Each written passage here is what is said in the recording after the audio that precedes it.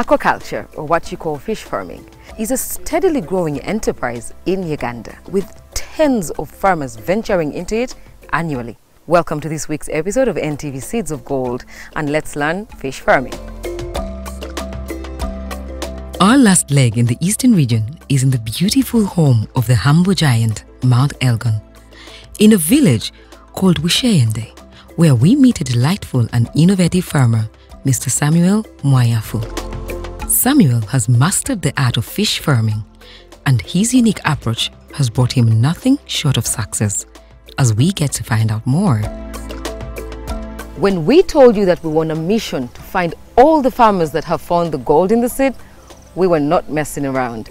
We are now in the land of the humble Elgon giant, and we are in Mbale district, where we meet a farmer who has perfected aqua farming, or what you know as fish farming.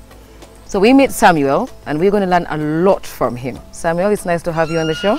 Welcome. Okay, so tell us about your enterprise. How many ponds are we looking at here? At the site, I have 17. Okay. Yes, I have 17.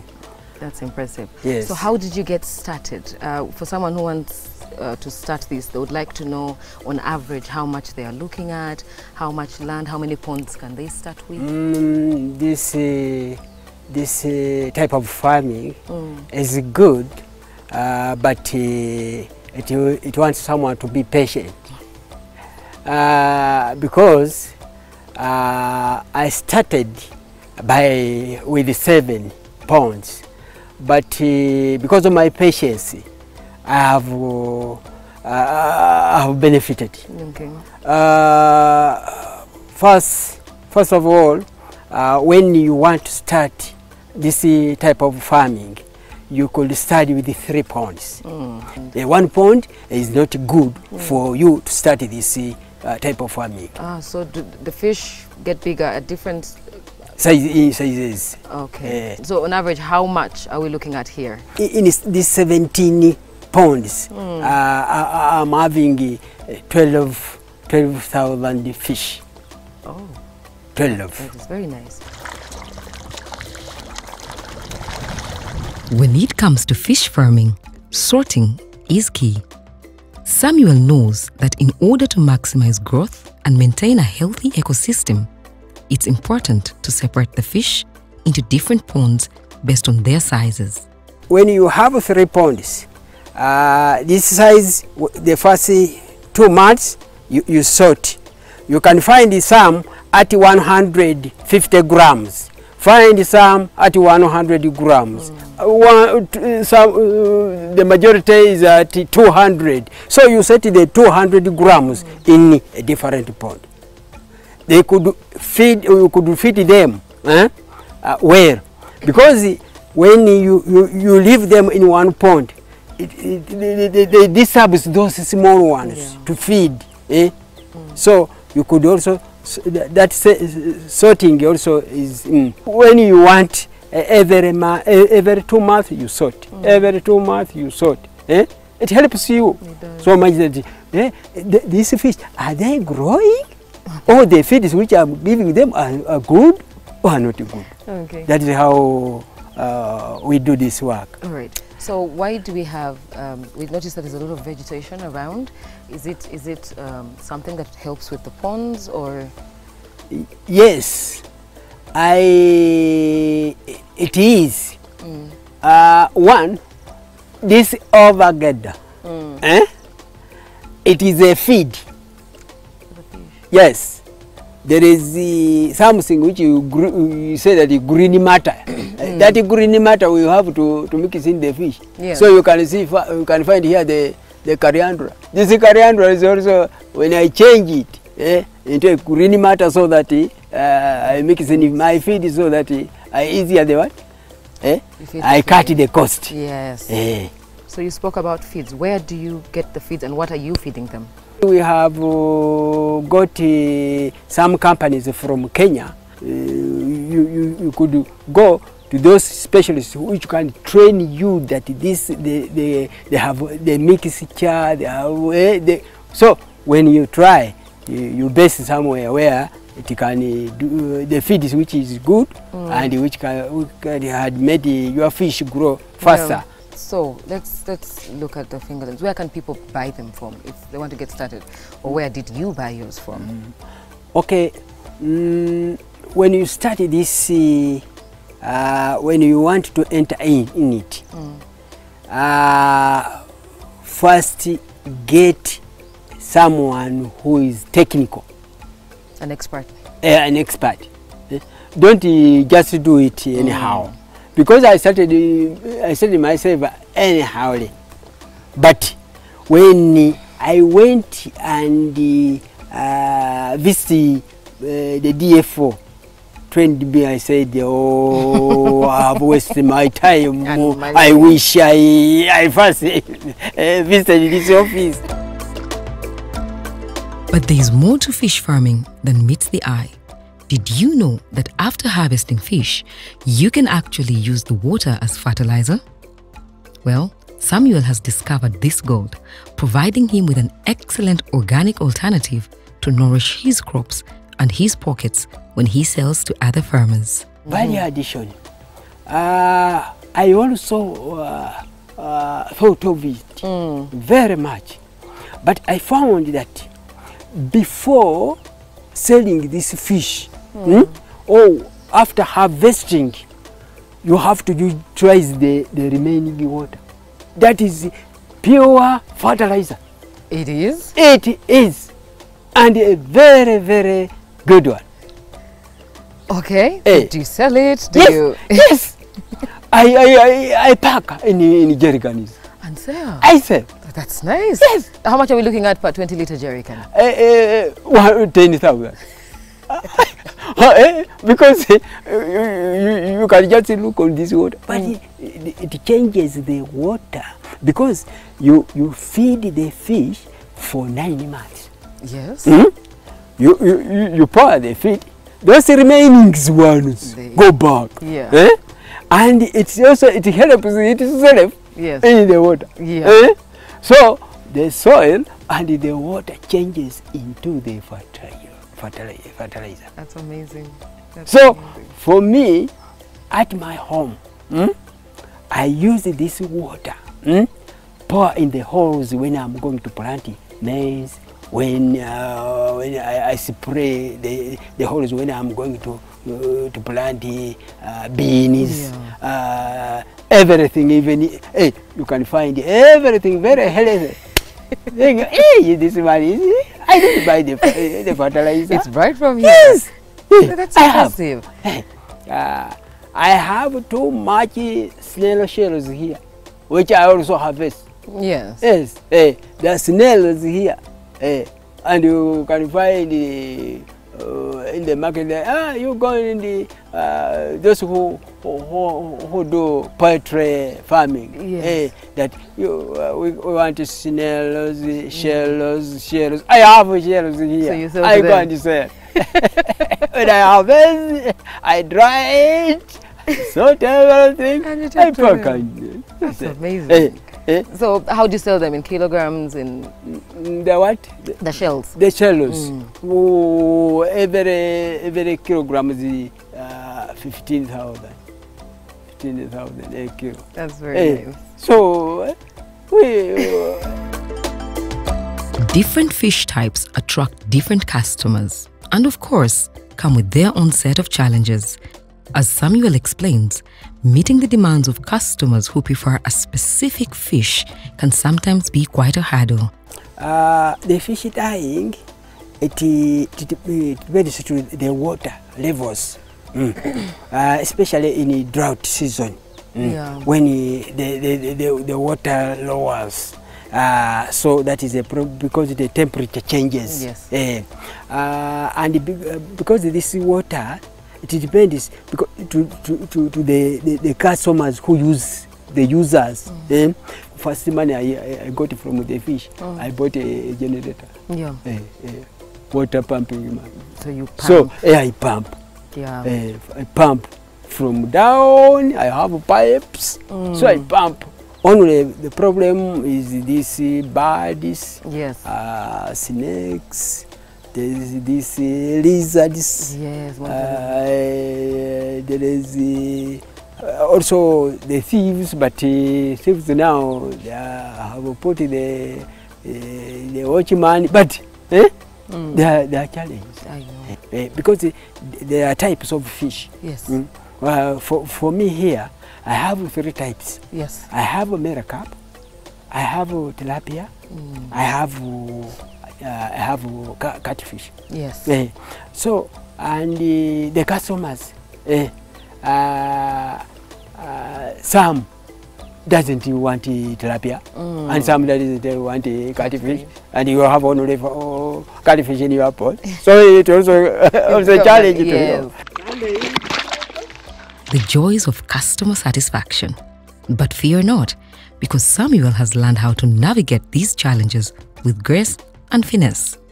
He's truly a master of his craft. Before we continue our journey, let's take a moment for a quick commercial break. When we return, we'll delve into the fascinating world of markets, explore the challenges faced by fish farmers, and hear from our expert on this captivating industry.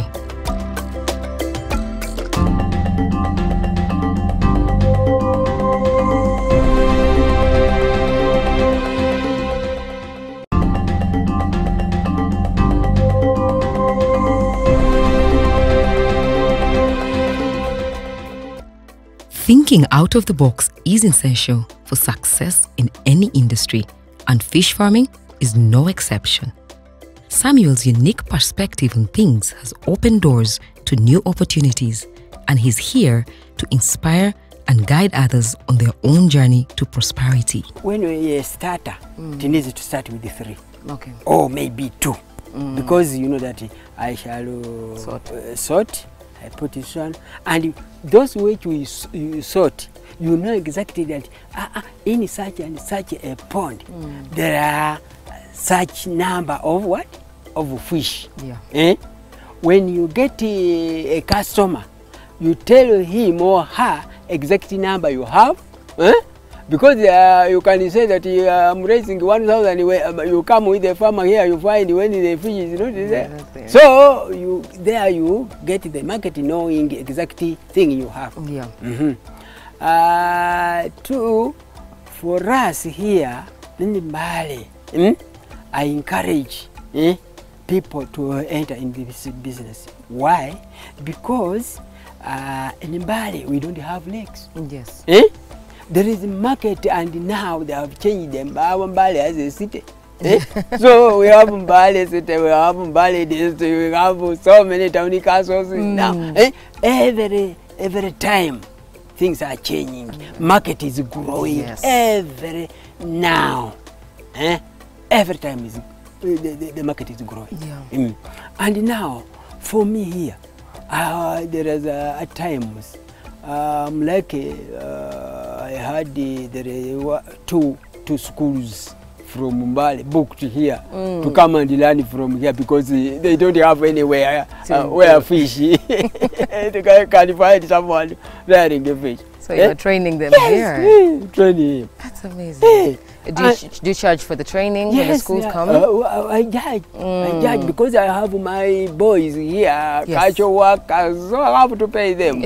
Because when you book to come and be trained here, you pay 30,000. Yes. You give the deep fry your fish. And you because you train when you test. Because we usually do practical. So you have an idea of what it is. So let's talk about the markets. You harvest and then you sell, of course. Yes. So how are the markets? How much do you make on average, say? The market is not bad, because for us in Bali, we don't have. We are not at as Ginger and Kampala where Lake Victoria is near. for us, it is an advantage for me as Samuel. Yes. Because here, every person wants to get fish. only the money is a problem to some of them. Yes. But otherwise, the market, sometimes I have targets. There is Christmas. Yes. There is Easter. There is Independence. Those are big days. Those are one of my targets. Yes. And another target, I have some restaurants like at Nabumali Town Council, Mbale there. I have orders. Yes. Every Sunday. There is a restaurant who want every Sunday 6 kilograms. 6 kilograms. So how much do you sell a kilogram? A kilogram is 12,000. Ah, that's good. So demand is good? Because I every weekend. That's 100 and... So you know at least that's very good too. So we are going to take a very interesting tour of the ponds, and who knows, maybe we'll catch a fish, maybe we'll eat the fish, I don't know. And after that, it's the expert opinion. And how big is this pond? This pond is 8 times 15. 8 by 15. Okay. So we have here 2 types, but Miracap is in that one. Okay. Miracap, and even if you pour the feeds, you can see it.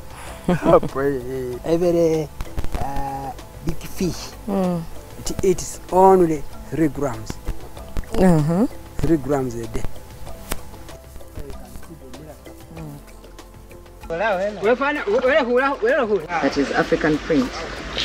There's a bit of blue, green, yellow. There's a gentleman coming to you with the new blue. Yeah. And this one, you can feed it anyhow. Anytime, because this it eats wherever food you bring. Which makes it easy easy to take care of. Have you seen? Yes. This one, that is Miracap.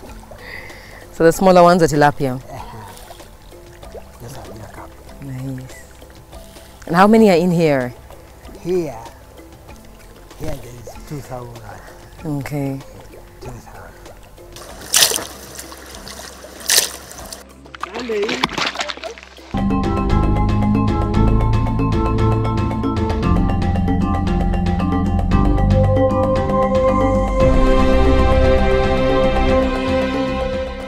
Welcome to the Expert Opinion. So with me is Joseph, the District Fisheries Officer here in Mbale, and he's going to give us insight on the markets, on the challenges and how they're being mitigated. It's nice to have you on the show. Thank you very much, Sheila. Okay, so question number 1. You are the walk here, you're the expert, so the farmers come to you when it comes to fish farming. What are some of the challenges that they are facing? The challenges that farmers come with are quite many, and they range from the quality of the fingerlings, the quality of the feeds, and then the designs of their ponds. But to start with, if you're planning to do fish farming, you need to set the foundation right, and that's the ponds. You need proper ponds before you think of the feed and the fingerlings. The fingerlings, I mean the young ones, the young fish. That's the ones you put in the pond. So those are the challenges that they majorly face. Okay, and how do you help them mitigate these challenges? Yes, as the district, we do quality assurance in terms of feed quality and then the fingerling quality. We identify sources, reputable sources, not just any source. That farmers go to source the fingerlings. Now we have accredited suppliers and accredited hatcheries for the young feed. So we recommend them to pick the fingerlings from those farmers. Then for feeds, we also have defined suppliers with quality feed. I know in the open market, anyone can tell you, yes, we have quality feed, but when you verify, you ascertain that this is right for the fish or not right for the fish. But we recommend that they use floating feeds. It comes with a cost, but it's far better. It pays rather than picking any other feed. Okay. So when it comes to being cost effective, are there some methods that you would train them in when it comes to what they have already on their land? Say someone is a farmer with other, with other vegetables, other enterprises. Are there some of these enterprises that could help? Yes, we have a number of enterprises that would help. You know, a fish usually, when people look at it, they think it should consume the refuse, which is not right per se. But sometimes this is what farmers have available. You have produced maize. Now you look at the maize brand, and that could be one of the byproduct that they get from other enterprises to feed into the aquaculture industry. And that in one way we are recycling nutrients. Instead of making it wasted, you're putting it into use. Yes. Okay. Okay, that's great. What are some of the aquaculture practices that someone who's starting up should consider? Yes, for someone who is starting up aquaculture as a business, should consider the type of fish that you want to rear. Because not every fish is consumed in every region. True. For us here in Mbale district, people prefer tilapia. And if you went in for tilapia, that would be great for you. You also need to look at certainly the market you have. What does it require? So that you're able to produce as per the market. Not producing when you reach marketing, and it's not there. Yes. So those are some of the basics. Okay, you mentioned the markets. What do the markets look like here in Mbale, say Uganda, in general, and do you help these farmers find the markets? Yes. Now the markets in Uganda are categorized. We have the local markets where farmers can sell to middlemen who take their fish to maybe the central markets, like the central market we have in Mbale. Then we have the regional market where farmers bulk the fish and clients come, buy from the farm and take far to Congo markets, DRC, this Kenya. These are regional. Then we have the international markets. That's majorly for the outside world. That's when you've established a much bigger site, bigger farm with capacity to produce in multiple tons. How much are we looking at? We are looking at 10 tons and above in a space of 1 week, 2 weeks. Yes. But would you say it's a venture that is very lucrative and would survive for years to come? Because we're looking at the fact that aquaculture in Uganda has been in existence since the 1940s, and now it's growing, if per se, right? So would you say it's something that could last another 40, 50 years? Sure, I would say aquaculture is one of the fastest growing, not only in Uganda, world over. It's one of the fastest growing industry. So it's lucrative and it's the way to go. Because if you look at the capture fish, the fish from the lakes, the stocks are dwindling. So we are left with the option of producing your own fish. And that means there's a big business opportunity. Yes, I hear you.